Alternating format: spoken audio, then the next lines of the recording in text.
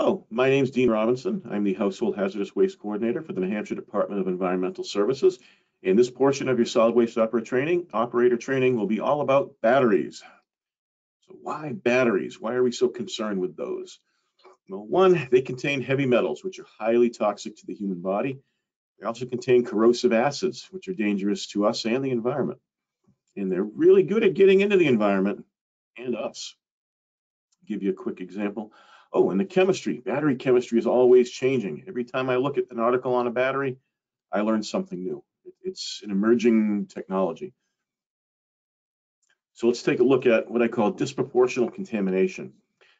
If that trash can on your left side of your screen represents the whole solid waste stream, that little shadow at the bottom, 1/2 of 1%, that's batteries. But leachate from those batteries makes up almost all the mercury contamination in our drinking water and over half the cadmium contamination. So when I said it's really good at getting into the environment, that's what I meant. So today we're going to talk about a couple different types of batteries. We're going to talk about wet cell batteries, also known as lead acid batteries. Most of us are familiar with those. We're going to talk about those annoying little button cell batteries and the different kinds that they have. And we're also going to talk about dry cell batteries, some of which are rechargeable, some of which are not. So let's start off with lead acid batteries. Most facilities do collect these. This is it's a block of heavy metals in an acid bath. You want to keep these in good shape. You don't want to crack them.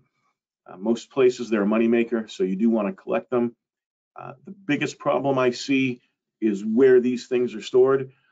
Even if you're palletizing them, you think you're doing a good job, but you're putting them right next to where the loader drives by 25 times a day, or you're putting them out in a parking lot somewhere. It's just a matter of time before somebody hits them. Try to keep them away from high traffic areas. Also take a look at the bottom of this one. There's something called a sump pallet. If there is a leak, it's supposed to collect in that pallet, so you don't have to do the cleanup. These people have chosen to put a piece of plywood down to totally circumvent that awesome countermeasure. So if you do have a sump pallet, definitely use it, but make sure you're using it correctly, not like this. Let's talk about collection. This looks like it started off as a good idea, but the problem was it wasn't managed correctly. They left this to residents to do whatever they want. You look, you can see some ammo cans in there, a lot of computers. I think I see something that looks like a pet carrier, possibly a tackle box. No idea what's in them. If you're going to set up a drop-off thing like this, one, have it in a high visibility area so you can see what people are dropping off. And two, don't make it this big so it doesn't get completely out of hand. And here's a much better, more manageable example. This is small enough where it can handle probably 1 day's worth of batteries of people dropping it off. You can keep it right in front where employees can see it. You see somebody going in there, throwing a computer in there, you can say, hey, what are you doing? Most importantly, it's mobile. So if you have to plow or if you need more space, you can just pick it up and move it.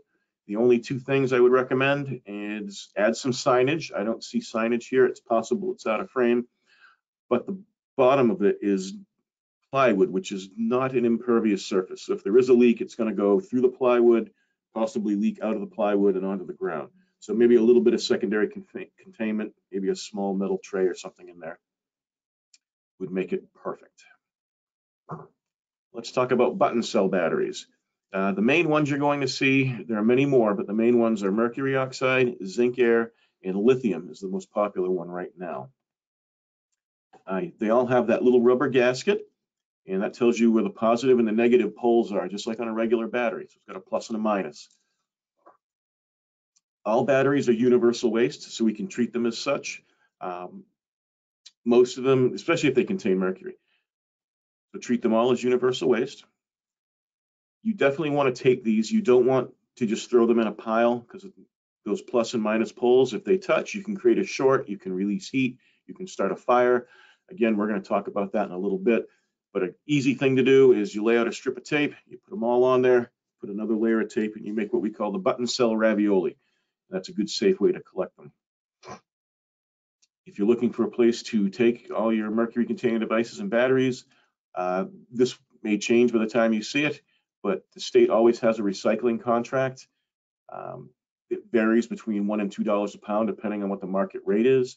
but you get a little bucket like this. It's 1 gallon, and you can put all your mercury-containing devices into it. You don't have to use this. You can get a 5-gallon bucket as long as it's labeled, like we talked about earlier in another presentation.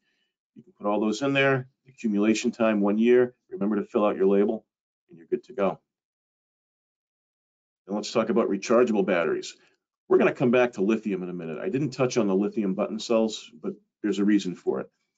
But regular rechargeable batteries, you have to know these nomenclatures.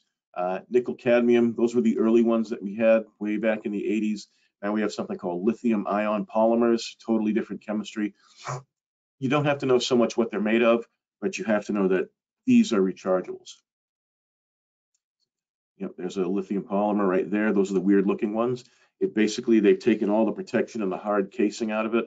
And that's why most of you, if you have a newer phone, that's why you can't open it up and take the battery out anymore. Lithium polymers. All right, some rechargeable batteries are very easy to identify. You can look right at that and say, hey, that's a rechargeable battery. Others of them, not so much. Everything in this picture is a rechargeable battery, but you wouldn't know it unless you actually had the package to look at. So you've got to be good at reading that small little fine print.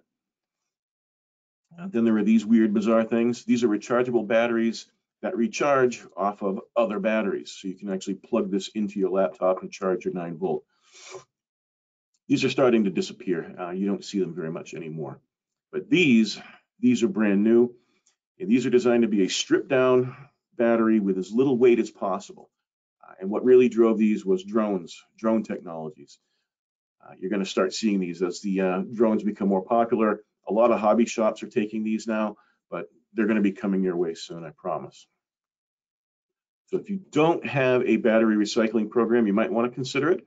Call to Recycle is the one that we use at New Hampshire Department of Environmental Services, but there are others too that I encourage you to explore. And they'll work with you based on the volume of how many batteries you're collecting. They can send you a whole pallet's worth of them if need be. But now we're going to get back to those lithiums. These are lithiums that don't recharge. So non-rechargeable lithium batteries, maybe out of a flashlight or even the little button cells. Lithium batteries are very dangerous. Lithium reacts with water and moisture to release massive amounts of heat. Most of your battery fires these days are started by lithiums. They just had a Tesla in New Hampshire that caught on fire twice last weekend. It caught on fire on the side of the road, wasn't even in an accident. They towed it to the salvage yard where it burst into flames again, just from the rain and the moisture in the air.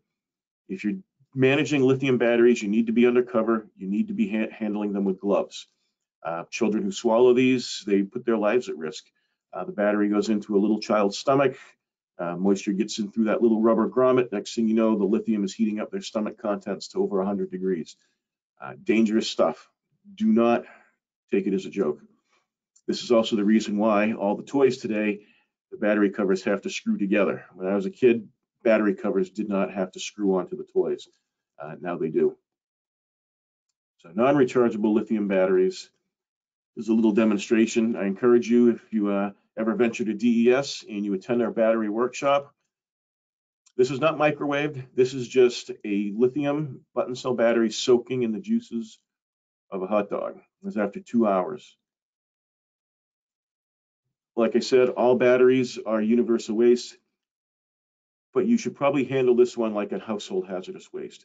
It's a little more dangerous to you, and it's definitely dangerous to your facility, especially if you leave them out altogether, untaped, on a damp day, or worse, outside. You're going to have problems eventually. Now we'll talk about non-rechargeable alkalines. If you're an older person like me, this is what we grew up with. Any alkaline battery that was manufactured after 1995, there's really nothing hazardous in it. It's hard to find recyclers for these because there's nothing of value left in them. Some recyclers take them, but these can be landfilled. But I also encourage you to manage them correctly and tape those poles. If you throw 9-volt batteries into your waste and it's not completely discharged, it gets damp, it can heat up and start a fire just like any of those other batteries. Cell phones, some cell phones, the batteries come out, but if somebody turns on a phone, leave the battery in there. The safest place for it is in the phone. You can either put it in your battery recycling program box, or there's plenty of other places. There are alternatives. There's Lions Club, I think, takes them. different shelters take them. So do some research in your community and let people know where they can drop those phones off. So preventing overloads and fires. You definitely want to tape these. You can put them into Ziploc bags. You don't want to throw a handful of them in a Ziploc bag. That defeats the whole purpose.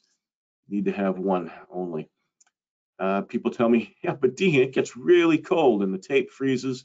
There is this stuff called Frost King. This is a tape that's, its adhesive works till 10 below zero.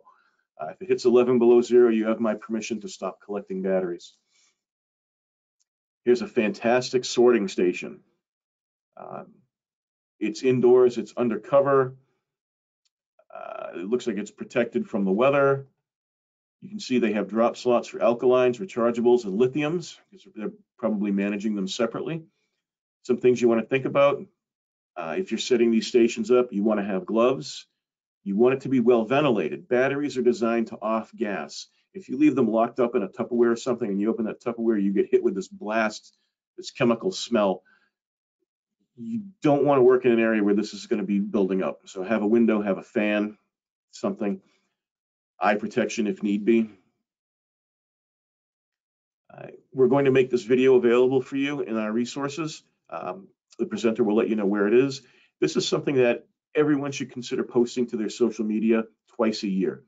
Daylight saving time. This is when we change the batteries in our smoke detectors. And this gentleman used to run a presentation company for kids where he would teach kids important lessons. It was called Kids in Character. And he misstored a battery, 2 9-volt batteries touched, and it burned a large portion of his house down. He got permission from the fire department to walk through, do a public service video. It's a little gut-wrenching to watch, I won't lie, but it really drives home the importance of managing your batteries correctly. So I encourage everyone to watch it and post it to your social media page if your town or facility has one. So let's play a little game. What's wrong with this? Well, this was a collection that went bad. It was left out in the weather. It corroded. I'm really surprised there wasn't a fire. Maybe there was. Looks like it's been around a while. Again, keep your stuff out of the weather. Don't throw it all in piles like this. Looks like there's stuff in there other than batteries too. 2. All right. This is it's contained. It's in secondary containment. It's undercover. Problem is the poles are not separated. So you've got batteries touching the positive and negative poles of the other batteries. Again, way to have a possible discharge. Also, if any of you have worked with confined space, if you're going to have to lean down and put your head down in there with those fumes, that could be an issue too. Again, a lot of things to think about here. And there's this. This is actually, I believe all the metals and acids have been removed from these, but you'd think they'd be sorting them a little bit better. I'm hoping these are just the plastic boxes that are going into being recycled, but I thought it was a cool photo. 2, how about this one? So again, undercover, protected, but those poles are not separated. We can't see if the floor is impervious or not. If it's a tractor trailer, it might have a plywood floor. If there was a leak in the back, how would you know? You wouldn't know until it was too late. Something could leak back there for years, depending on the size of this container. Hopefully, you're not supposed to store them for more than a year because they're universal waste. Again, not everybody follows the rules. Also, this might be a confined space issue. Remember I said all those batteries are off gassing. Here's a better example. The poles are separated, right? They're not stacked too high. They're on a pallet. They're off the floor. The only thing I can think to make this a little bit better is it looks like the back of the pallet is right up against that wall. You just left enough room back there to where you can walk back and inspect for leaks. This would be perfect. Maybe put one of those sump pallets underneath in case there is a leak. That would make it 100%. All right, let's play a little game, a sorting exercise. We've got some batteries at the top. On the bottom, we have 3 options. Can it be recycled? Is it universal waste or is it solid waste? Let's start with the little Duracell on the left. It's a non-rechargeable. Doesn't have anything toxic in it. Where does it go? Oh, we're going to put it with solid waste. At the top here, we have a backup battery. I think that's for an emergency light system. So that's something that's been recharged for years. It's been up in the ceiling, so it is a rechargeable battery. Anything that's rechargeable is recyclable. Those are valuable metals. Drill battery, we know that's rechargeable, so we can recycle that. What about the phone? Phone has a battery in it. You can also recycle that. And look at this. This is actually a real battery somebody brought in. It is a Cat9 battery from 1959. On the back of it, it says it contains lead and mercury. Where do you think that should go? It's not a rechargeable. Yeah, that's a universal waste, definitely. And this battery, all batteries are universal waste, but if it says lithium on it, like I said, you can treat that as a household hazardous waste if you wish to. But again, you can put it into universal waste. Thank you very much for listening, and I hope you learned a lot.